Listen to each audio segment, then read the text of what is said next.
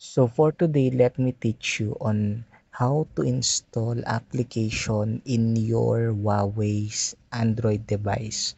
I know that to those who are Huawei user, I know that you are already aware that you need to install Google Box first in order for you to install application that is related to Google services. However, aside from Google Box, you have another way on installing application without the Google Box. So in order to do that, you need to have two application. First, the GSpace. GSpace can be installed in Huawei store. So you can just simply search GSpace and you can install it. And then as well as APK Pure, you can search it in Google Chrome. You can download it in Google Chrome by typing apkpure.com and you can get the application, or in Huawei store as well. Now, after that, the next thing that you are going to do is to install the application first in Google, in APK Pure.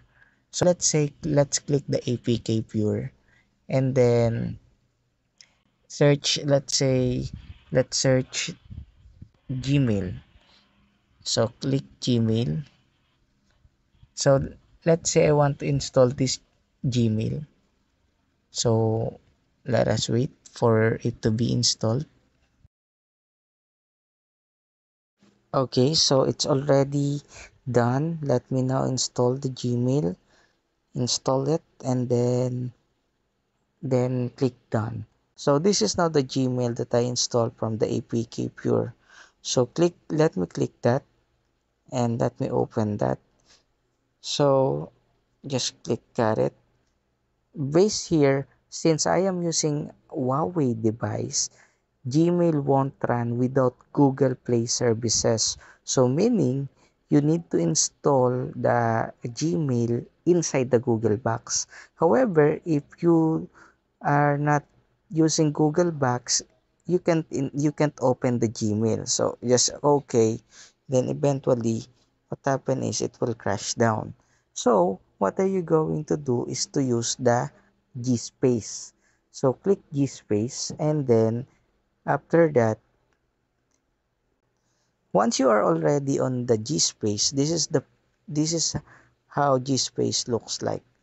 Now just simply click the plus button and then kindly search for the Gmail.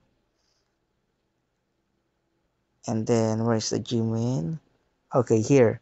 So just click that, check the Gmail and then clone. Now the Gmail now is here. So it's already cloned. Now you can now open the Gmail in your GSpace without worrying that it will not open because there's no Google services. So just got it.